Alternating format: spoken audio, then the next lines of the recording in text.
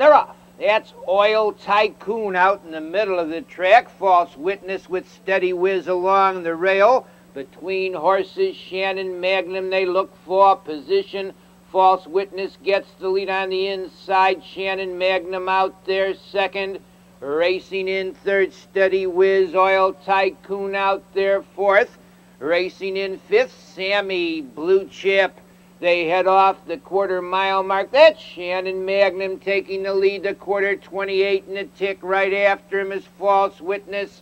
On the outside, Oil Tycoon comes on third. Sammy Blue Chip moves up fourth. Steady Whiz is fifth. Paragene sixth. Bejeweled and Tangency. They go into the half mile. The Oil Tycoon now takes a length lead. False Witness is second. Sammy Blue Chip out there third. Shannon Magnum is fourth. Paragenes moves up fifth. He's off stride momentarily. The half mile, 58 seconds. Over to the 3/4. Oil Tycoon, 3/4 of a length. On the outside, gaining ground second is Sammy Blue Chip. False Witness tuck third. Moving up to be fourth, Paragene. Shannon Magnum is fifth in sixth.